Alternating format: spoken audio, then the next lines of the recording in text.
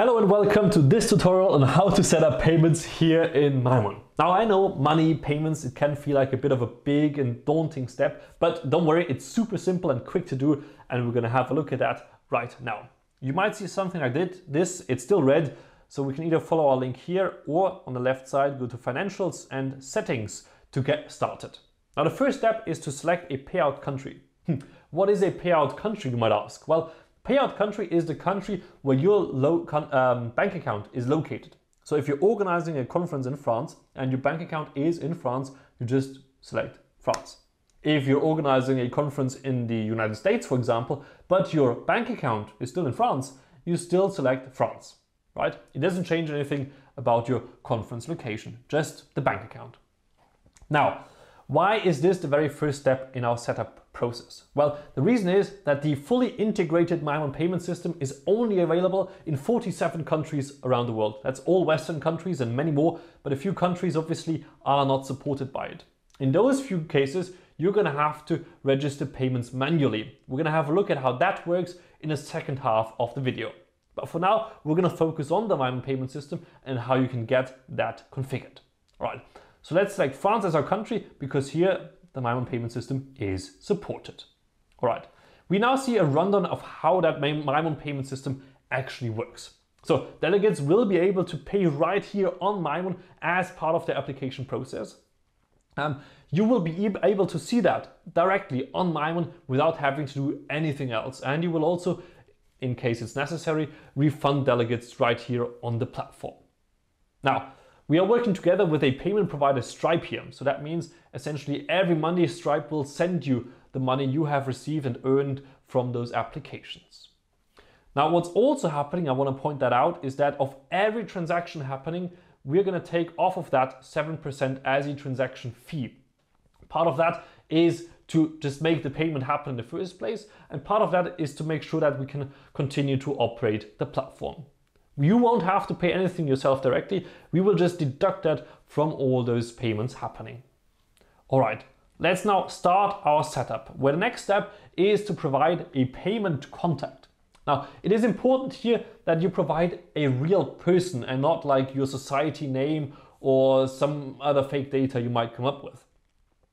This is important because, again, the payment provider Stripe, I mentioned it before, they will later on have to make sure that you are a real person and not a robot trying to use their system. You might even have to upload an ID or other documents to verify you are indeed such a real person. That's why it's important we select real person data here. Now I'm just going to select myself here, but you could also fill it in for somebody else if you're doing it, for example, for a member of your society. So let's select myself here. We're just missing one thing down here, the phone number, and I'm going to fill in just our mymun support number. This should work. Let's finish this. And now you see we're here on to the next step where we do have to provide a bank account. Now, this is important because obviously mymun will have to send you money after your delegates pay through the platform. Or more accurately, I should say, our payment provider Stripe will send you that money every Monday once delegates obviously start paying fees and everything. So let's fill in an account holder. Fill in myself here again. I'm going to provide an IBAN. Don't worry, this is not a real IBAN number. This is just a testing account, so don't try to send me money through that. Once everything is filled in, we just click confirm and we have to wait a moment. Now this will take a second because what's happening in the background now is that all the data is being sent to our servers and those of Stripe. Oh, that actually went quicker than I thought. And you will land on this screen here. And now this is where you can always come back to eventually as well to make sure and check in with whatever setup configuration you have done for your payments now.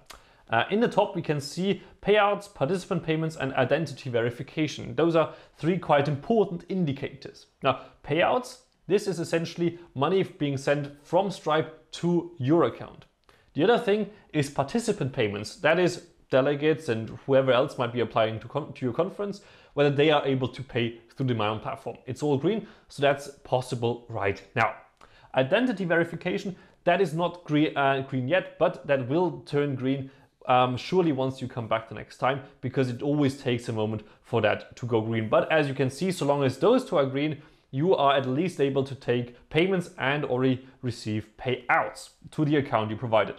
Later on, you might have to provide identity verification or also home address verification, as I mentioned, just to make sure that Stripe can be confident that you're not a robot. But yeah, that's pretty much it. We're now done with setting up our payments for our conference that is in one of those supported countries. We're now going to switch on over to what it would look like if you're in a country that is not supported by the Stripe or mymun payment system. Let's go.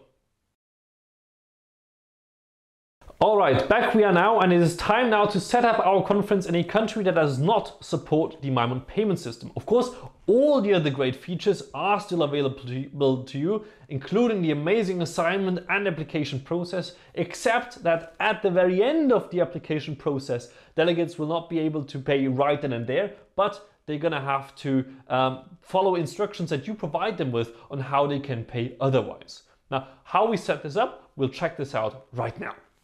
So let's select our country. In this case, we're looking at Egypt, which is one of those countries indeed that does not support the mymun payment system. All right, so self-managed payments in Egypt include you having to do a manual payment registration. That means that essentially you look at your bank account, and whenever a delegate has paid, you will be able to record that and make sure that they will be allowed to participate in your conference. We also have a PayPal integration in the self-managed payment system, and I'll explain to you more about this in just a second. Now, we still have to, at the same time, be able to operate the mymun platform. The way it works in the mymun payment system is that on every transaction that happens on the platform itself, we take 7% off of that to make sure that we can enable the transaction and the operation of the platform.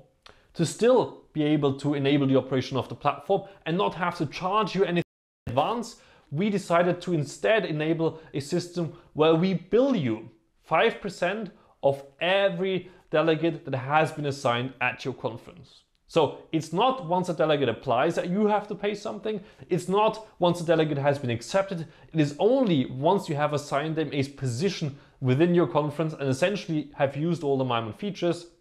And we believe it is absolutely fair that we bill you that given percentage of the delegate fee.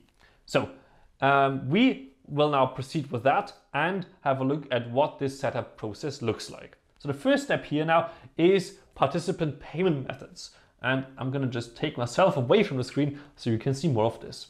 So payment instructions is one thing where you have absolute freedom. You can enter anything in here that you would like. So for example, if Egypt does not have PayPal, but another alternative to that, you can provide a link where people can pay outside of bank transfer and outside of PayPal. Or if you are in a different country, which might have a different payment system entirely, you can provide a link to that or other instructions on how people can pay you.